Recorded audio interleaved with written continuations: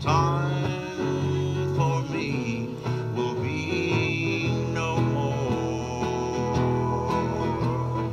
Guide me gently, safely home to thy kingdom, dear Lord, to thy shore. So closer, walk with thee. Granted, Jesus is my plea. Daily walking close to thee. Let it be, dear Lord, none but thee. Let it be, dear Lord, let it be.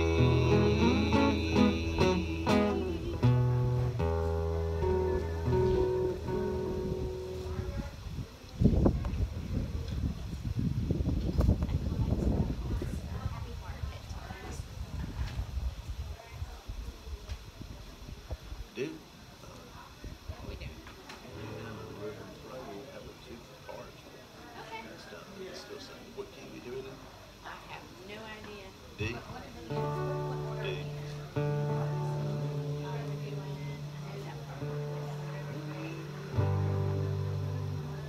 So sisters, brothers, and sinners. All right, let's do it.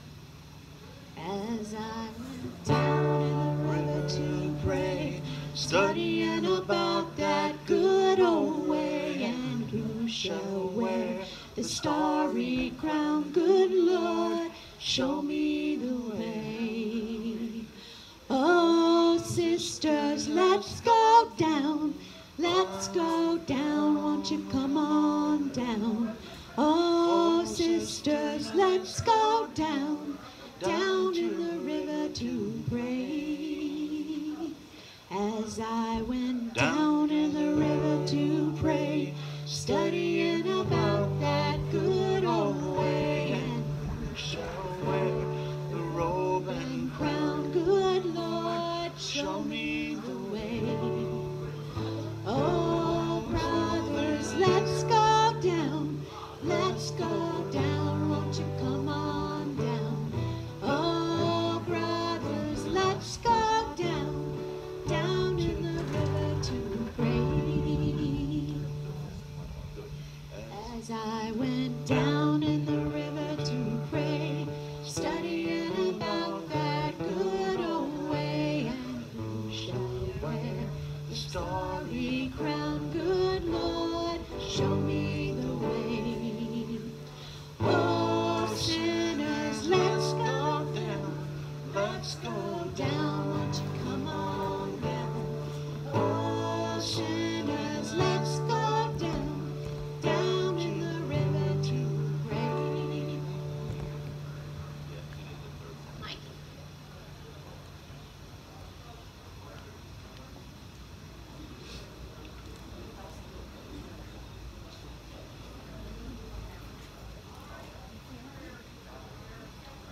Okay.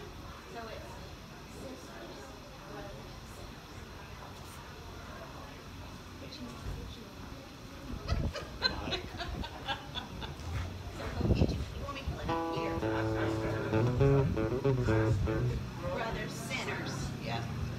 Either you sing or Larry's gonna sing. Yeah, watch out. Uh-oh. We got one person. Sinners. As I went down to the river to pray, studying about that good old way, and who shall wear the starry crown? Good Lord, show me the way. Oh, sinners, let's go down. Let's go down. Come on down. Oh, sinners, let's go down. Down in the river to pray. Good, Mike. That was beautiful.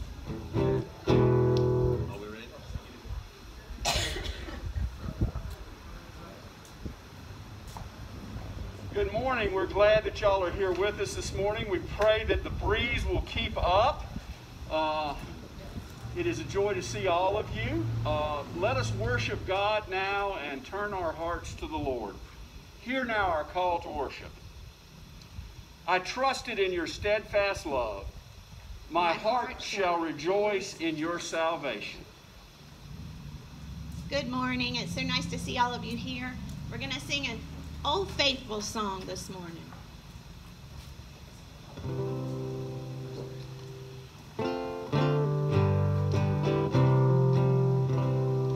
Holy, holy, holy, Lord God Almighty.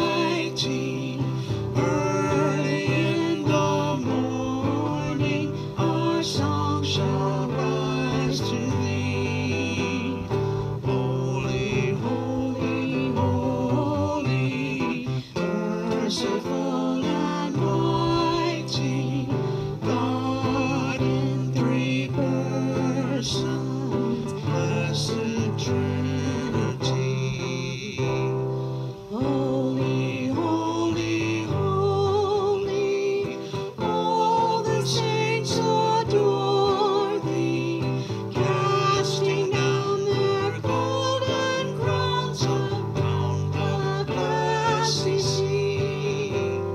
Cherubim and seraphim falling down before thee, which word and ordain evermore shall be.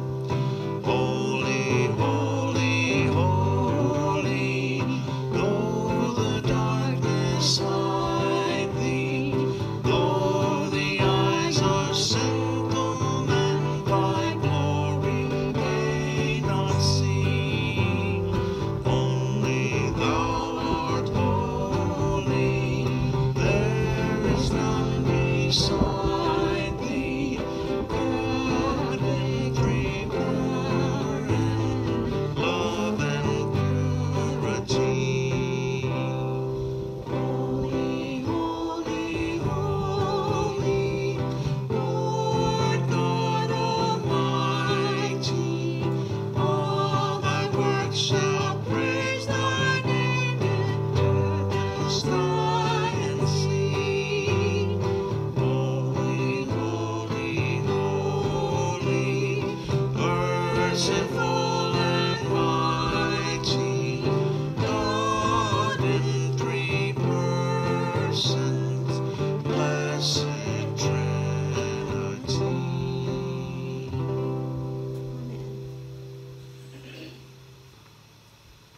Good morning. It's nice to see you all here this morning. It's so good to gather together.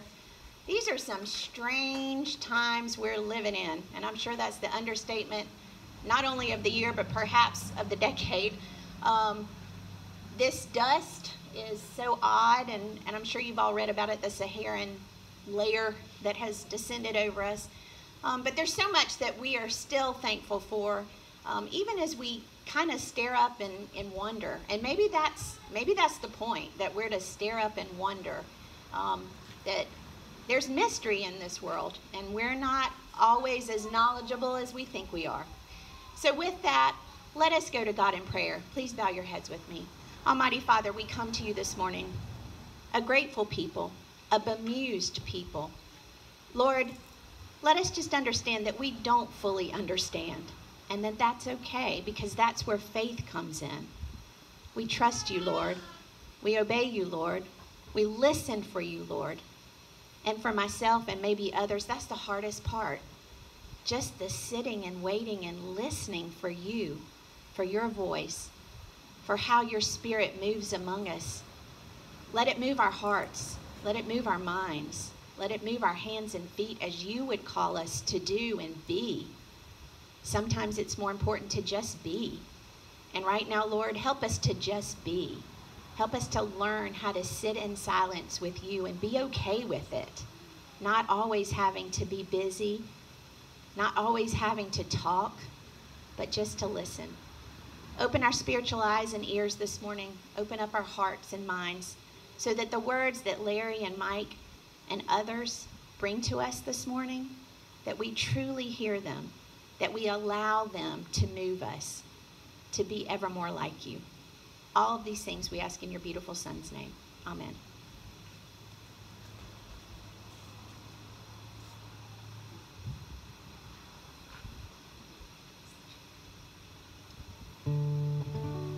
Lord, prepare me to be a sanctuary, pure and holy, tried and true. With thanksgiving, I'll be your living sanctuary.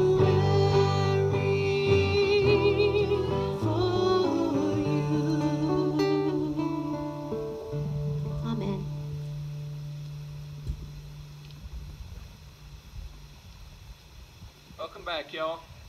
It's awesome to see you out there, as it is every week so far.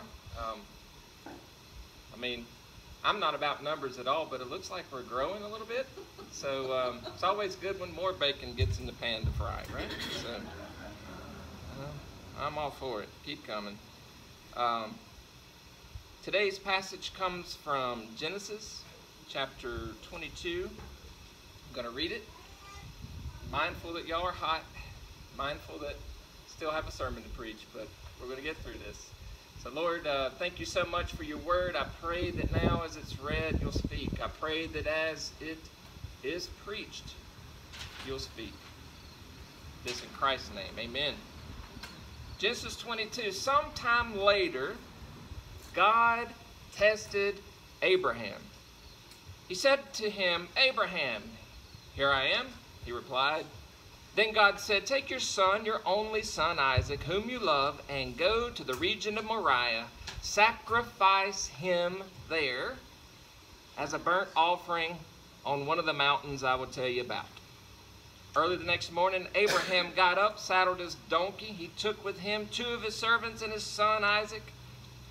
When he had cut enough wood for the burnt offering, he set out for the place God had told him about. On the 3rd day, Abraham looked up and saw the place in the distance. He said to his servants, stay here with the donkey while I and the boy go over there. We will worship, and then we will come back to you.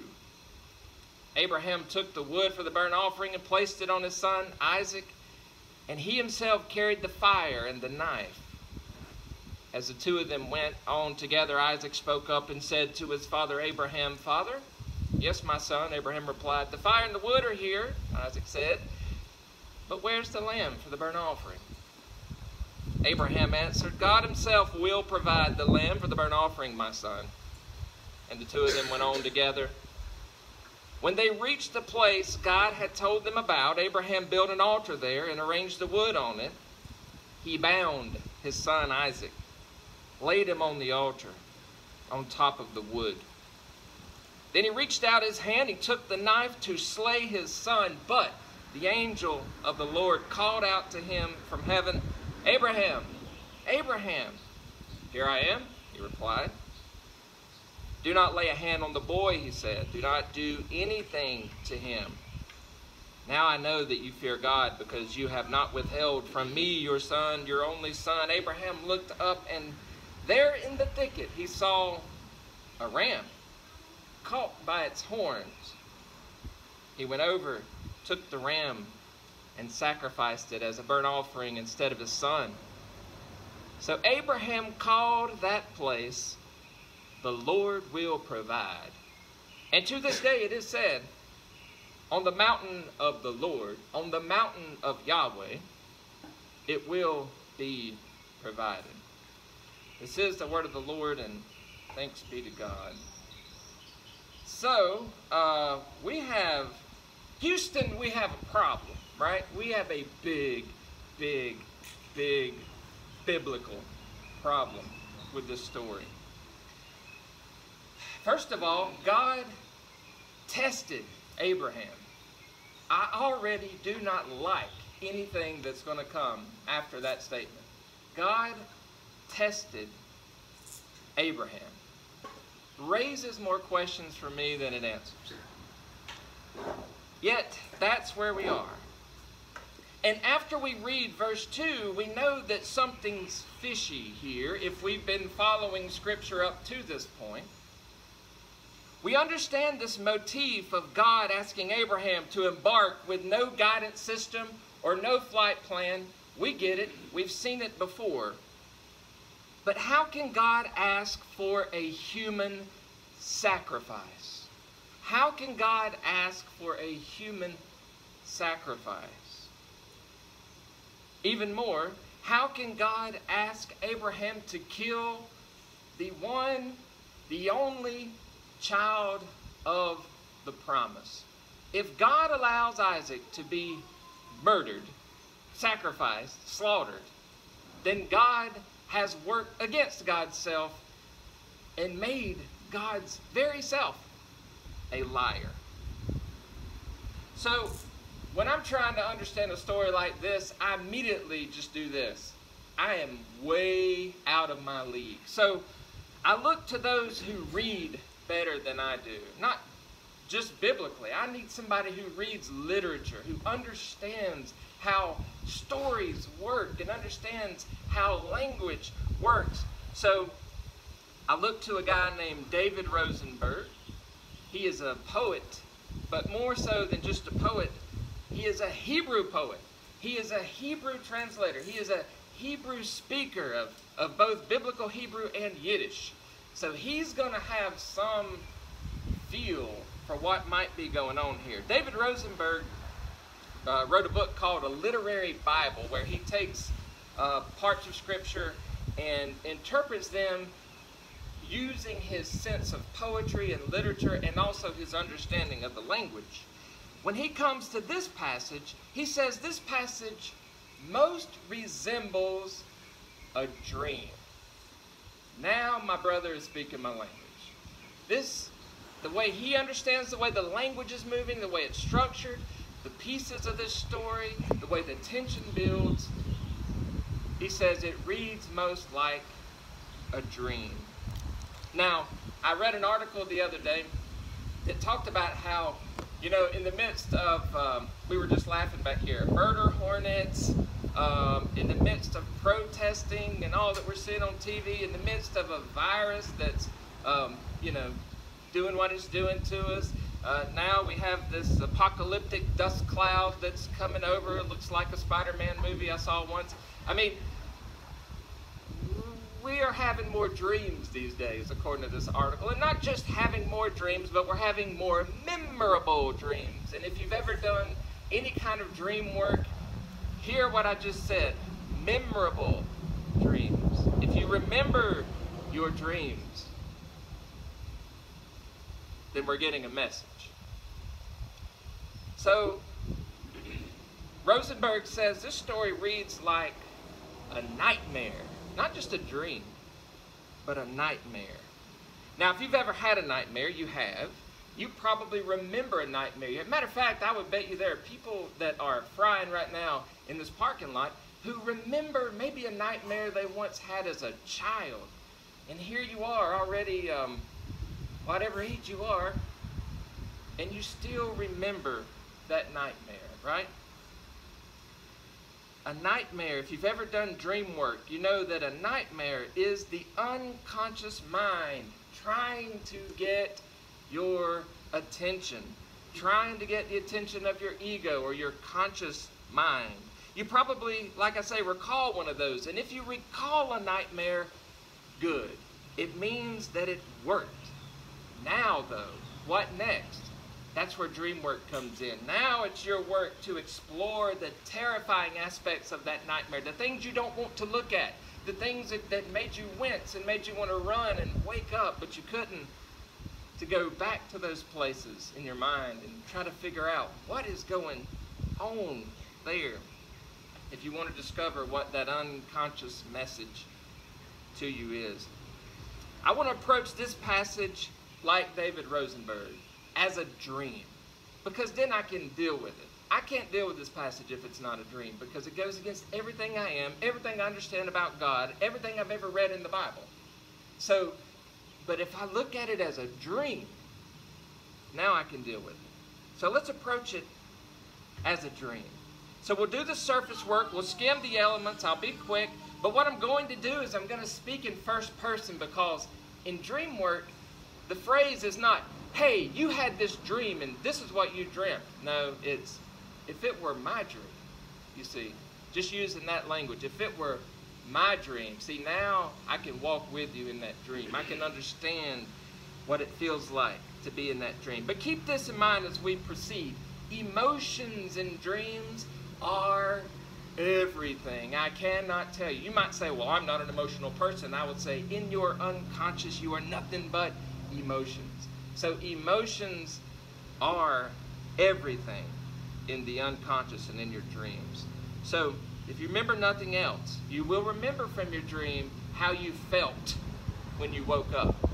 Or when you remember that dream, how it feels to remember that dream. So that's where I want to focus today. So what we're going to do, it's going to be weird. I'm going to enter into this dream and going to take you with me. I'm going to use I language, first person language. But every time you hear me say I, me, or my, I want you in your heart to say I, me, or my. I want you to enter into this dream with me. And let's see what we find there, okay? Now the dream. Again, I'm Abraham. So I'm up. In this dream, I wake up. Having woken only to wish it were a dream, I do all the aggravating work of preparing for what I know could take days, this journey. Provisions for the 4 of us prepped. I need wood. Each downward swing of the axe splits the fibery wood. I see every fiber split in this wood. Is it my soul splitting? Both my soul, this wood, will soon fuel the fire to the unimaginable. To boot, there's the added stress of having no idea which mountain in Moriah God is talking about. Worst of all, there's this knot in my throat, heavy as a boulder. Nobody knows what I know, that this journey will end in the slaughter of my own flesh and blood. The dream continues, and for whatever reason, I look up as we journey. My gut drops in fear. There's the mountain God intends. Having arrived, now I must tell a lie. I lie to my 2 companions, saying, the boy and I will worship. We will be back. I can't risk alarming them. Swallowing emotion is like drinking poison. And in this world of the unconscious self, there's no elixir, nowhere for me to hide. So I knowingly lie. I lie boldly. The moment in my dream, it keeps building. I know I can't carry everything. I would if I could, though. Matter of fact, I would change places with my child in a heartbeat. Yet I can't risk giving him the knife. And I can't risk giving him the flame. What if he suspects something and throws the knife or extinguishes the flame? My heart winces at the sight. My own child bearing the weight of the pyre before it scorches. He has no idea of my evil means to his certain end. The nightmare presses on mercilessly. The child asks exactly the right question, wondering why there's no sacrificial animal. And then I tell the biggest lie of all, answering almost condescendingly. God will provide? No, God has provided. And why has God forsaken me? I'm hamstrung. I want to scream out in objection and anguish, but to maintain this night terror of a calm presence is the only mercy now that I can show my son. My hands are trembling non-stop as I try to build this altar of sacrifice. Here, Dad, let me help you. He noticed my weakness. That's what this child says that I'm to murder. And now he becomes an accomplice in this crime that's befalling him. The child only wants to help to make me proud. See, my ambiguous answer to his question, my dishonesty, only motivated him to even be better than he already is. So we work this work, our last work, together. He pondering the lesson in faith, and I already dead inside. The altar built, we set the wood aright. I bind my own child who never saw it coming. Now we both tremble as I place him on the pyre. Secret's out. The betrayer is now exposed. The liar is revealed. The evildoer is made known. It is I, the true monster of this nightmare. I grab the knife, raising it in full abandonment. It's the point of no return. Now, I got to wake up at this point, for me personally. I got to come up for air. See, for me, there's no processing what happens next. There's no processing verses 11 and 12. It reeks of sick, divine humor of a cruel God. So I don't go there. So I wake up here, and let me conclude by giving you just some ideas to take into your own working of this dream. And I hope that's what will happen. I hope you go back and read this and work it yourself as if this were your dream. As you do, remember that mining these unconscious messages, it's an ongoing process. There's no one meaning to this dream. There's no one swept through, you get it, you get the answer. No, this is a process that you carry with you, and you work this every day of your life.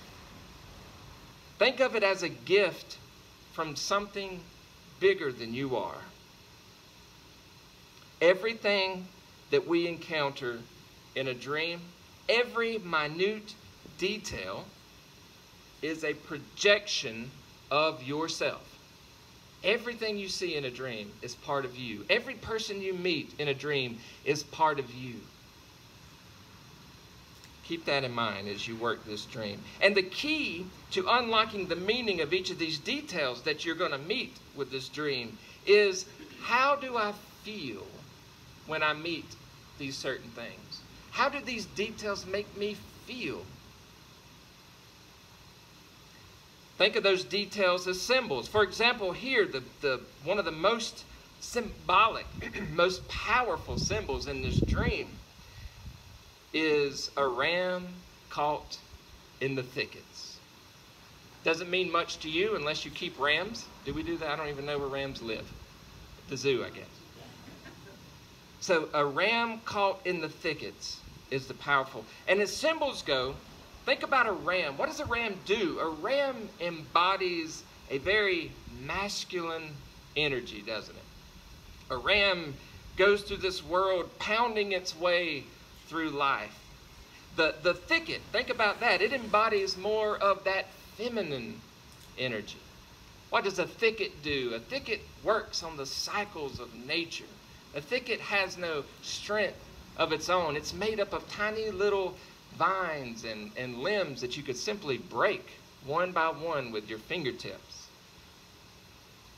But the nurturing mother lured the pompous bulldozer into her welcoming wood, only to turn on him and trap him without flexing a muscle.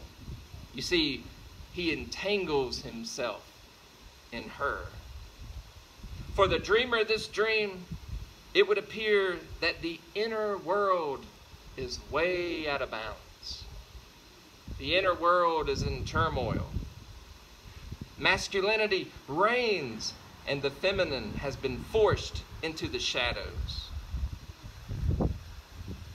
An imbalanced inner world is a chaotic outer world. Whether we're talking about individuals, whether we're talking about societies, whether we're talking about the whole world. So it's also helpful to remember in context here that Abraham is from Mesopotamia. Abraham is not a Christian. Abraham is not a Jew. Hello, right?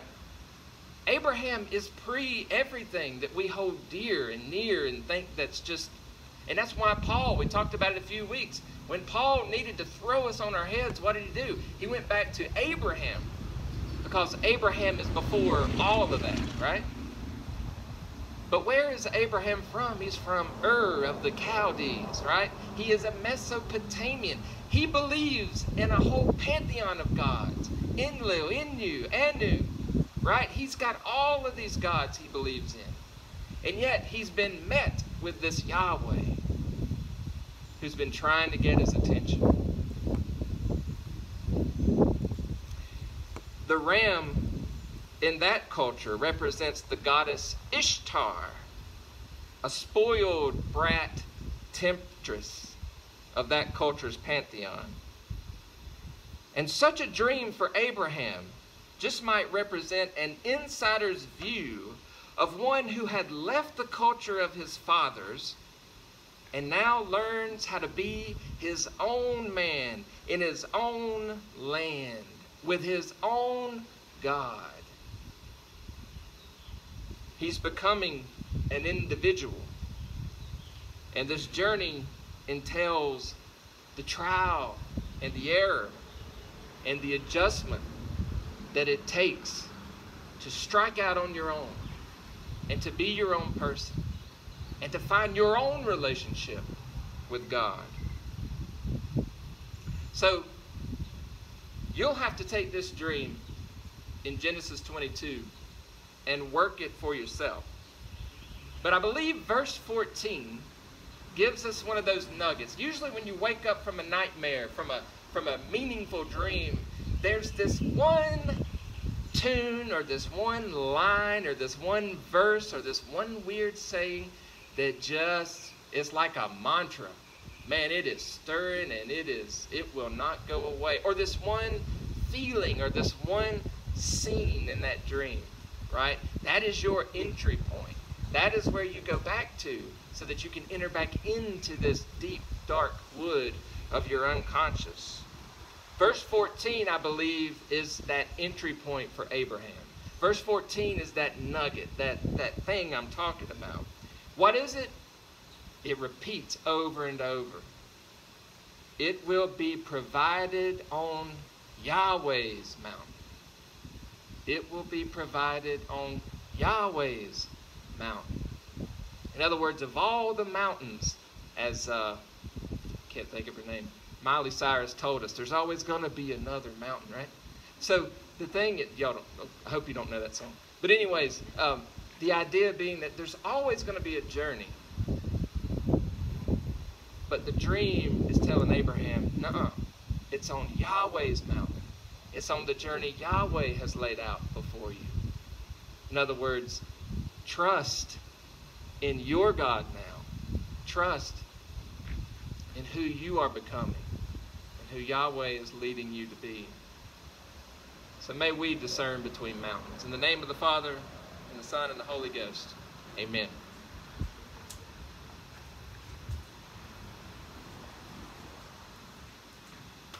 Let us affirm our faith now using the Apostles' Creed as our guide. I believe in God the Father Almighty, maker of heaven and earth, and in Jesus Christ, his only Son, our Lord, who was conceived by the Holy Ghost, born of the Virgin Mary, suffered under Pontius Pilate, was crucified, died, and buried. He descended into hell. The third day he rose again from the dead. He ascended into heaven, and sitteth at the right hand of God the Father Almighty. From thence he shall come to judge the quick and the dead. I believe in the Holy Ghost, the Holy Catholic Church, the communion of saints, the forgiveness of sins, the resurrection of the body, and the life everlasting. Amen. I think Stephanie has our prayers of the people and has gathered those up. But let us come now to God. And let us begin our prayers with a moment of silent meditation on our lives and the world. Let us pray.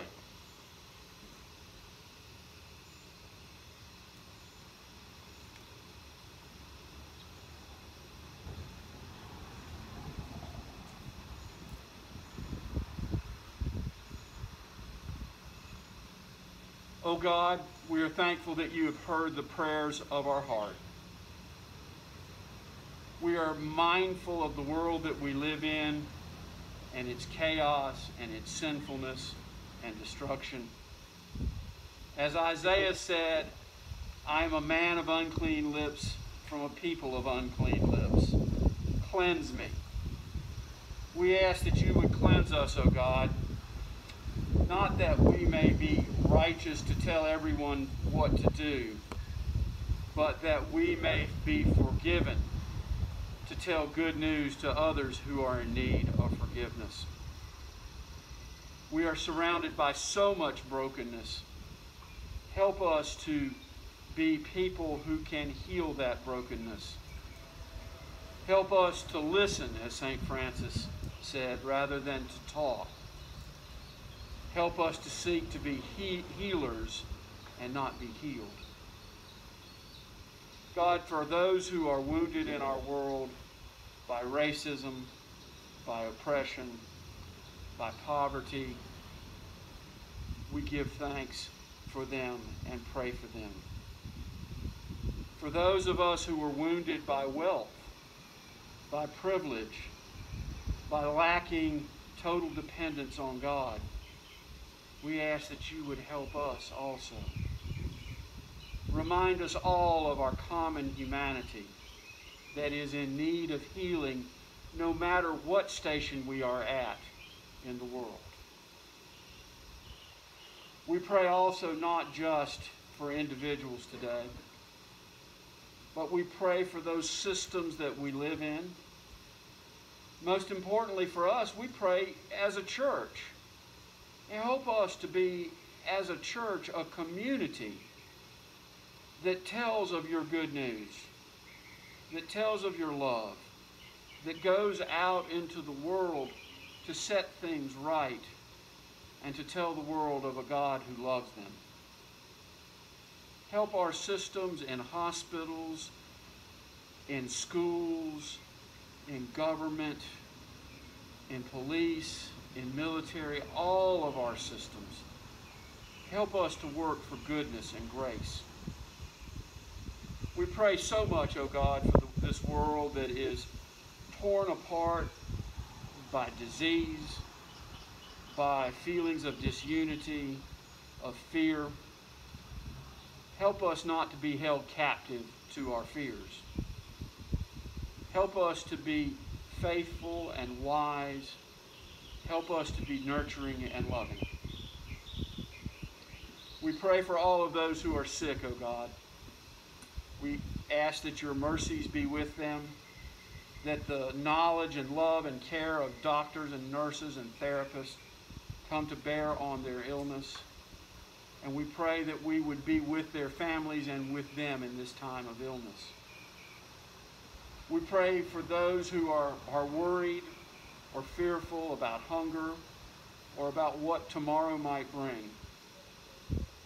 Help us to work for a better tomorrow, but to remind them that Christ died on a cross for us to make the world better. We pray for our leaders, for our President Donald, for our Governor Henry, and for our mayor here in Blythewood. We pray for all health workers. We pray for all who want society to be better, and for all who are charged with keeping society in order and in good health. Be with all of them, we pray. And we pray now the prayers of our very congregation and our very people.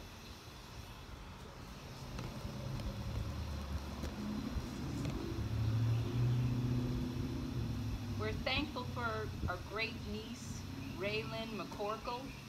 Lord, in your mercy, hear our prayers. Continued prayers for Madeline and healing. Lord, in your mercy, hear our prayers. We pray for John Garris, who is undergoing chemo and fighting cancer. Lord, in your mercy, hear our prayers. Prayers for session members today in decision making. Lord, in your mercy, hear our prayers. For people traveling and ignorance with this COVID-19 for all. Lord, in your mercy, hear our prayers. For Miss Amelia Cotty, who has a return of her cancer. Lord, in your mercy, hear our prayers. Continued prayers for Ann and Tony as they fight with dementia and caretaking at home. Lord, in your mercy, hear our prayers. For Jeremy Rogers and family, Lord, in your mercy, hear our prayers. For Gwen's friend Julie for brain tumor removal and hopefully negative results. Lord, in your mercy, hear our prayers. For all that who serve and protect us, Lord, in your mercy, hear our prayers. For Sam's sister Jennifer, who just had surgery. Lord, in your mercy, hear our prayers. For Bill's sister-in-law Paige, with continued treatment for cancer. Lord, in your mercy, hear our prayers. And thanksgiving for all who participated in the mission trip and the good work that you did this week. Lord, in your mercy, hear our prayers. For Matthew, for his decision to join the National Guard. Lord, in your mercy, hear our prayers. For Harry and Carter, for peace and grace. Lord, in your mercy, hear our prayers. For us to remember Frog, or to fully rely on God in these uneasy days. Lord, in your mercy, hear our prayers. For continued guidance in life's choices, we know, God, that you are with us. Lord, in your mercy, hear our prayers. Continued prayers for Sandra Hensley to come home. Lord, in your mercy, hear our prayers. And for the ability to fall just really low to the ground and not hurt yourself, for Charlotte, Lord, in your mercy, hear our prayers. And hear our prayers as we pray the prayer you taught us, saying, Our Father, who art in heaven, hallowed be thy name. Thy kingdom come, thy will be done, on earth as it is in heaven. Give us this day our daily bread, and forgive us our trespasses, as we forgive those who trespass against us. And lead us not into temptation, but deliver us from evil. For thine is the kingdom, the power, and the glory. Amen.